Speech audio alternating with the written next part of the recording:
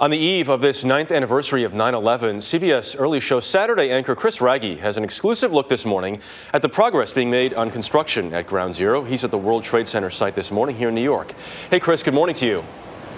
Jeff, good morning to you. After years of haggling, red tape, delay after delay, not to mention some significant work that's been going on below ground here at Ground Zero, for the first time, visitors from around the world can see some tangible progress here at Ground Zero as the skyline here in Lower Manhattan continues to change.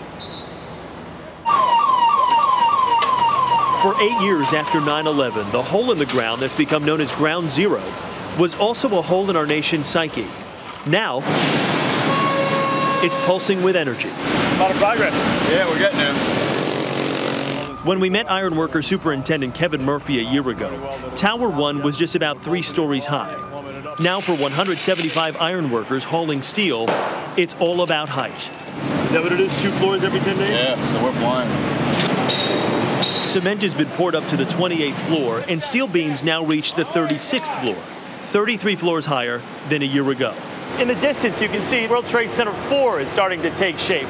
And then right below me here, you can see the original footprints of the Twin Towers for the 9/11 Memorial and Museum. On the Memorial Plaza, the first 16 of over 400 trees have been planted next to what will be America's largest man-made waterfalls, tracing the outline of the fallen Twin Towers.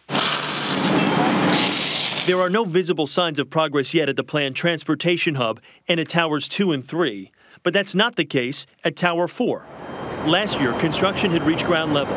Now steel beams are 6 stories high and climbing a floor a week.